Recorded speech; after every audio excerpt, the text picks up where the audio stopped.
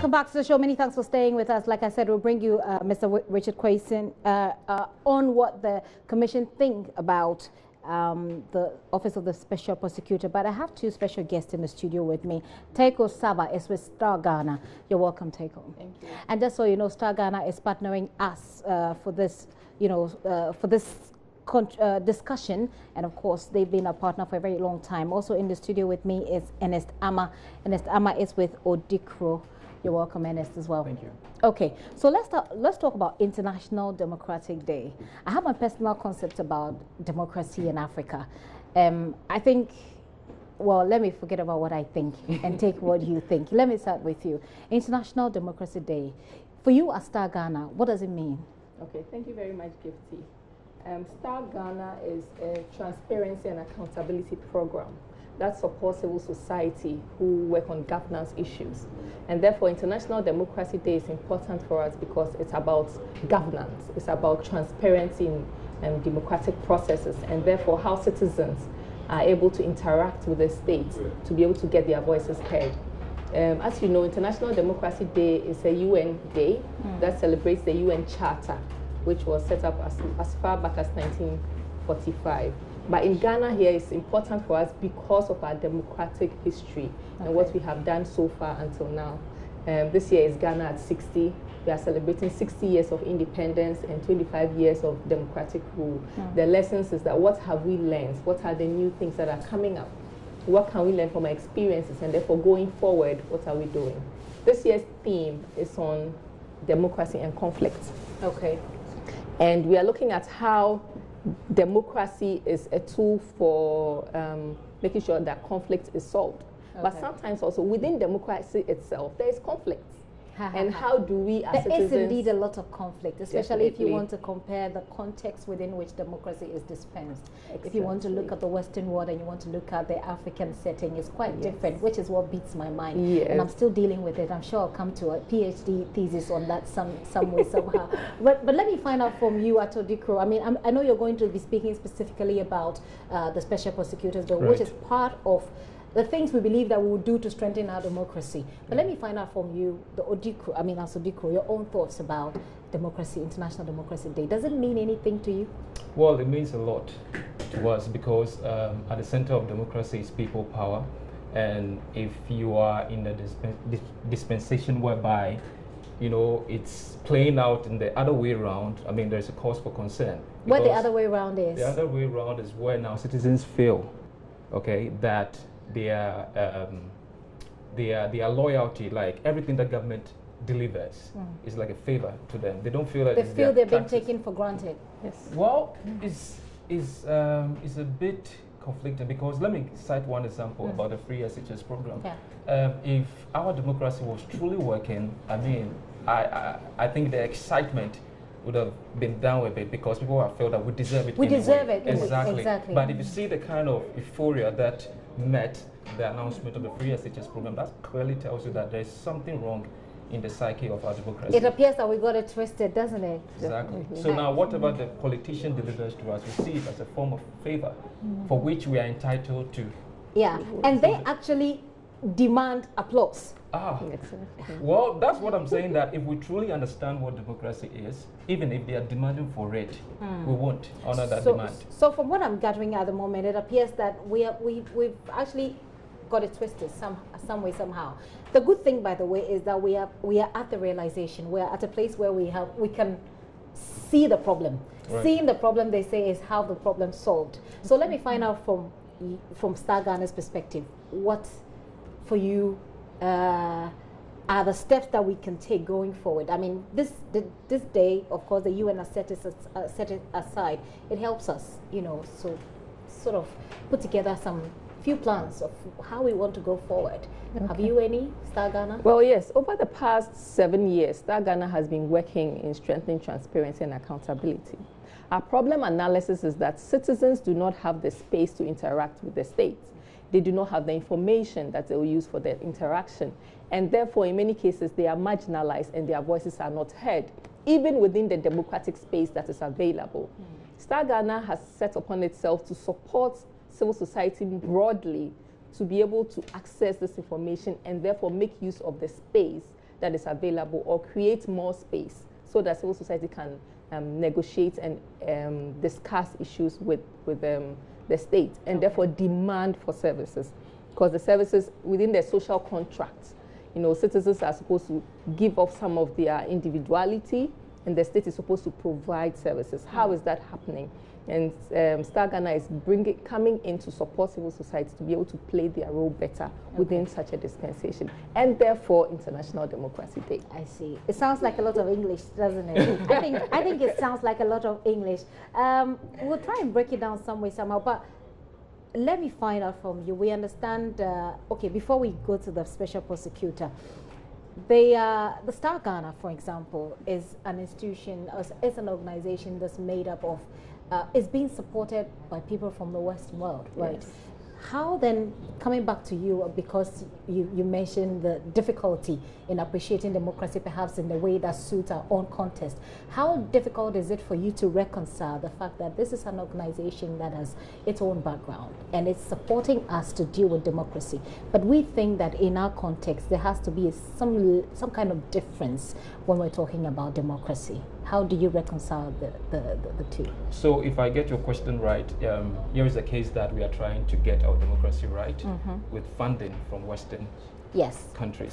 From countries whose context, whose cultural context, are different, very different from ours. Well, this is how I understand it. I think the funding that is coming in is basically to strengthen our institutions and also to enhance the capacity of activists and CSOs to better engage lawmakers, policymakers, and government as a whole. So the challenge that I see is sometimes I feel that the direction of these funding programs is a bit deviated from our reality. They are clearly unique issues that we need to confront. First of all, I have observed that there is this disconnection between the educated class of Ghanaians and then the uneducated. Yeah. Most of the time, our advocacy is centered around those who can read and write, those who understand the issues. The bulk of Ghanaians, those at the informal sector, those who cannot speak fluent English, those who do not understand the lawmaking process, who do not even have a clue about what democracy entails. Most of the time, we fail to take the message to them. How do we take the message to them on this very special day of democracy? And that's why we need to communicate this talk on democracy in very accessible formats and languages. We need to break the issues down so that ordinary Ghanaians can be able to relate. I mean, we talk about very complicated concepts like microeconomic indicators, transparency, good governance. GDP. Now, attempt to translate these concepts into our local languages. You're going to have issues because in our local language, the best attempt or the equivalent of corruption is stealing. And stealing carries more weight in our local language. I'm a guy. When we say Julojibo in Ga, like it means more than saying in English that you are corrupt. Isn't that your own concept, the way you understand the thing? That's what I'm saying. So this is how we need to communicate it. If I mean, if you ask me to translate corruption in Ga, I mean directly, I won't be able to. What we have done right now is what we accuse politicians of doing all the time. We've been able to prescribe. We've been able to talk about the problem. What is the solution apart from taking the message to the people? What are the practical ways that we can do? I don't know if I should come to you as Star Ghana since you are providing funding. Okay, so one of the first ways and one of the practical ways to do it is to find entry points that speak to citizens. Okay. What would be the entry point to speak to a citizen, say a market woman, about democracy, about service delivery? So that is to say, how do you ensure that the market in which you work is clean? Okay. How do you demand for the Judicial Assembly to keep your market clean, to provide a toilet for you, to provide health facilities for your children? Some of these things are very, very practical things, and these are the entry points that we look at. So, for example, Odiko is doing fabulous work with parliamentarians, giving us updates in what is happening in Parliament, and therefore, as a citizen, you are looking at what your parliamentarian is saying, and therefore, how is the parliamentarian representing you in Parliament, and perhaps contributing to you or not, and therefore these are the entry points that Star Ghana is looking at. But then just linking up those entry points also to policy discussions at the higher level and saying that this is what has to change because on the ground, these are the issues that are there. And we work with partners like Odipro to make that happen. They work with partners like JoyNews as well. Well, let's listen to the Deputy Commissioner for the Commission for Human Rights and Administrative Justice about the Special Prosecutor, Independent Prosecutor Bill. When we come back, that's one of the things that we'll be talking about. We understand that Star Ghana has taken, written a memorandum about this. And Odikro will be able to take us through what this memorandum is about. But let's hear from the CHRAJ. The basics are there, and that is why the stakeholders are now trying to flesh out the areas where we think we should strengthen before the bill comes out. And by the time the bill comes out, I expect that we'll have a very strong office. Some concerns have been raised about some clauses. You can only prosecute large amounts of corruption. Those ones are all, as I said, being dealt with. At the discussion, a number of issues came up, and the committee took all these things on board. And the committee, in fact, even promised to invite us again when the bill is taking shape for us to look at the work that has been done on them. Based on our think with inputs. That one, for instance, is a limitation to the office? Yes, of course it is. But as I said, you wouldn't find any bill that comes from the blocks to be perfect. That is why stakeholders are brought in to ensure that we shape the bill as well as possible. So the works are going on, and I believe. If we were to appoint a prosecutor with this paper as it is now, would he be independent? As I said, in Ghana, prosecution is done under the authority of the Attorney General. This bill is trying to make internal arrangement under the Constitution to allow an office that can have as much autonomy as possible in dealing with prosecution. So you will not have a full-fledged independent prosecution authority. But what this is seeking to do is to improve the level of decision-making and autonomy for prosecution as much as possible, given the limitations under the Constitution. So because of these limitations in the constitutions, which is glaring, you cannot have a totally independent prosecution authority now? No, not under the bill. And the bill recognizes that. Yes. How do we correct that gap? That's what I said. It will require some amendments to the Constitution, but that's a long process. So for me, this is a good start that we should embrace, we should work with until we get to the ultimate.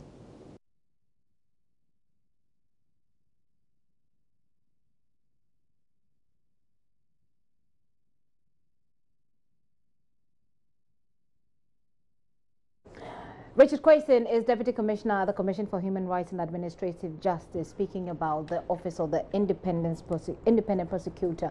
I understand that essentially he's saying that the office cannot be independent. Let me find out what your thoughts are, and then we can go into the bill.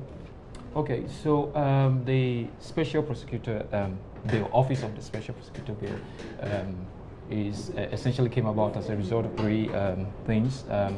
The first one has to do with the need to break the prosecutorial powers of the Attorney General. And secondly, to also create a specialized agency that will tackle certain aspects or categories of corruption.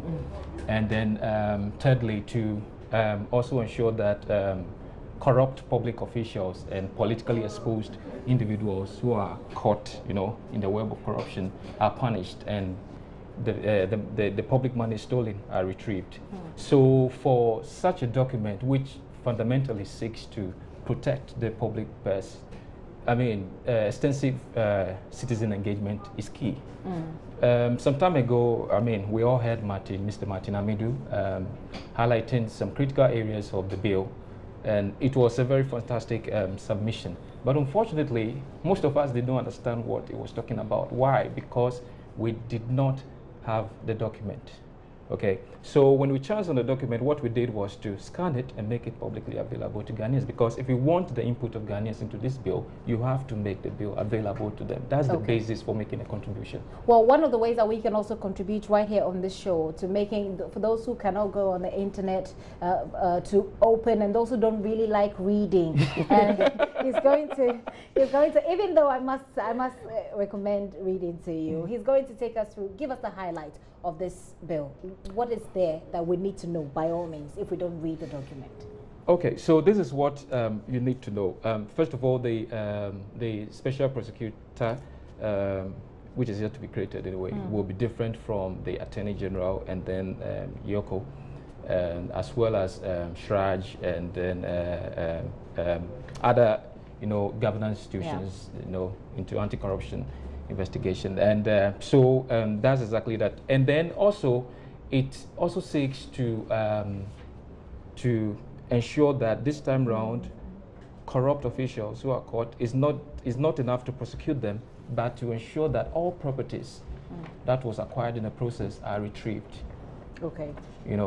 And the other thing too is that it also seeks to investigate certain types, like high-profile corruption cases. Right. There are certain corruption cases that if the existing institutions take up, like the Attorney General's department takes up, people will perceive, the executive influence. Right, because the Attorney General, him or herself, is appointed by the President. Yes, but here is the interesting thing. The Special Prosecutor too is nominated appointed by the President. And there is another issue to the board. Right. In this bill, there's a provision for the creation of a board. Okay. Do we know where to find that? I've got the document here. Okay, I think it will be at clause 4.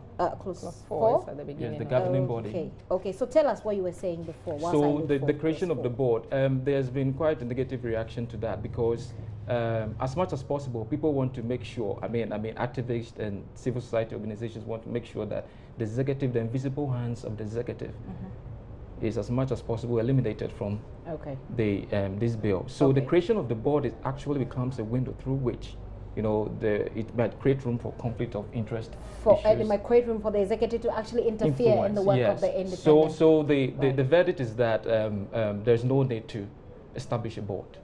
I see. Yes. Well, just so you know, let me take you through what the board is. We're ending this conversation, by the way, but there's going to be an extensive and comprehensive one, of course, with Evans on Ghana Connect. So it says governing body of the office. The governing body of the office is a board consisting of the Special Prosecutor, Deputy Special Prosecutor, the Auditor General, one rep of the Ghana Police Service, not below the rank of ACP, one lawyer in private practice with at least 10 years experience nominated by the Ghana Bar Association, the Chief Executive Officer of the Financial Intelligence Center, one rep of the Commission for Human Rights and Administrative Justice, not below the rank of director, and one person with background in intelligence and not below the rank of director nominated by the minister responsible for national security. So, and one person who is female.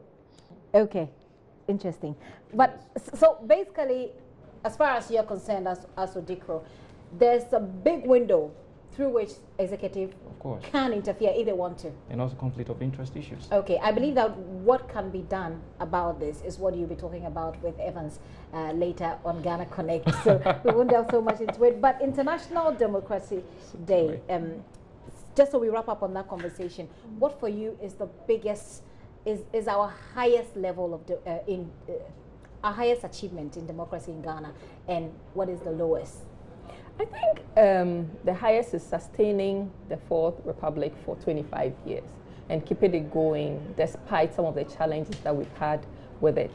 The lowest is also about how we have deepened democratic processes and ensured that the marginalized are involved in the processes.